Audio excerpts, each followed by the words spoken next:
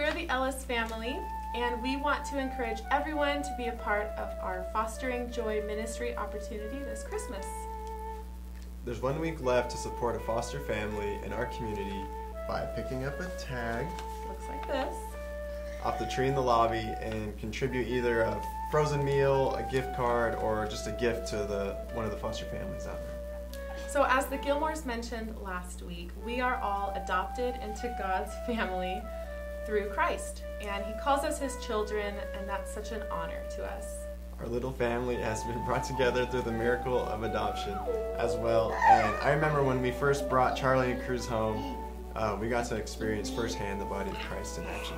Yeah, we came home to a bedroom full of clothing and blankets and toys and other baby necessities that we wouldn't have had if it weren't for our family and church friends blessing us in that way.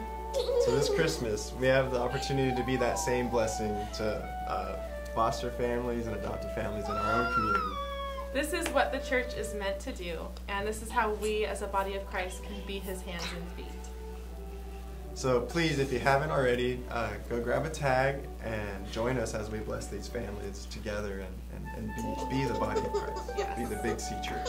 There's just 1 week left, and on Saturday, December 17th, between 2 to 5, we'll be having an all-church wrapping and Christmas party, and we hope you can join us for that time as well. The next day, the church will be blessing these families with a special meal and send them home with all the gifts and everything that we collected. So that'll be a special time for the families themselves. And yeah, the last thing we want to say is Merry Christmas!